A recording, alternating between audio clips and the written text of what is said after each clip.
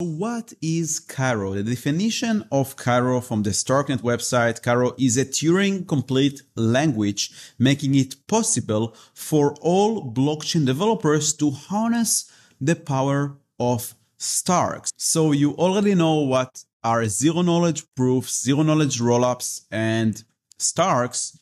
And Cairo allows us basically to write provable programs, provable smart contracts using Starks. So it's a CPU and Turing complete language. It's inspired by Rust. So Cairo 1 and Cairo 2, the most recent versions, look very similar to Rust. So if you have some experience with Rust, it will be easier for you, but don't worry. If you don't know Rust at all, you will learn everything here from scratch and you will get used to the syntax and the language very easily if you follow these chapters along in the exercises. So we have the Cairo virtual machine that execute Cairo assembly, similar to the EVM, to the Ethereum virtual machine that execute bytecode, Solidity bytecode. So we have the same here, Cairo virtual machine, and it's provable. So the difference from, let's say, bytecode on Ethereum to bytecode or Cairo assembly on Starknet is that every smart contract,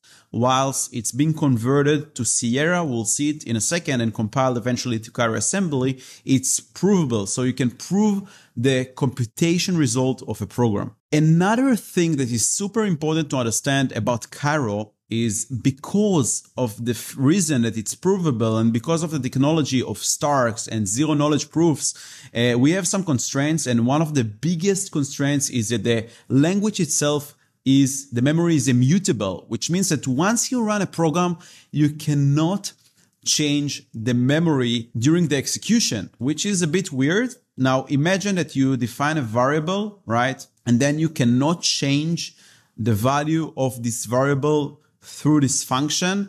It's very weird and it creates a lot of problems. For example, you cannot do for loops, for example, because you cannot increment the I because you're changing the value in the memory. You can just define new variables. And this was actually the story in Cairo 0, in the previous version of Cairo, but Starknet and the Cairo developers, the people who created the Cairo language, wrapped it for us and made it possible to create mutable variables. They are not really mutable under the hood. They are just wrapping it for us and creating new variables in the memory. But we do have mutable variables in Cairo 1 and Cairo 2, which is much better than the previous Cairo 0 language. So I just want you to understand that really under the hood, the variables and the memory is immutable, but they wrapped it up for us so we can use mutable variables in Cairo 1 and Cairo 2. And the cool thing about Cairo that you don't need to understand all the math and all the cryptography behind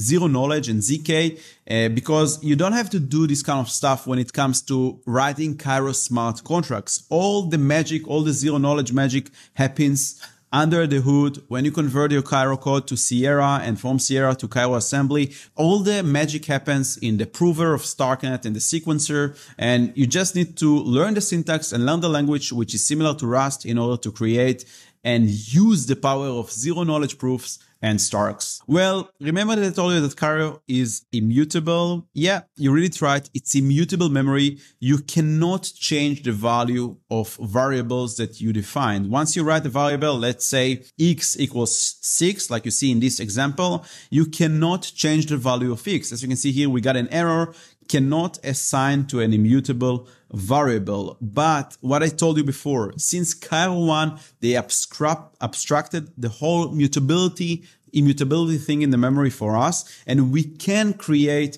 mutable variables. We'll see it in a second. As I mentioned before, the Cairo memory, by default, the Cairo VM memory is immutable. You cannot change variables after you define them. As you can see here in this example, x equals 6. And if we try to change the x variable, we have an error because we cannot assign to an immutable variable. Once you write the variables, you cannot change their value unless we are talking about Cairo 1 and Cairo 2, because they abstracted the whole immutability for us.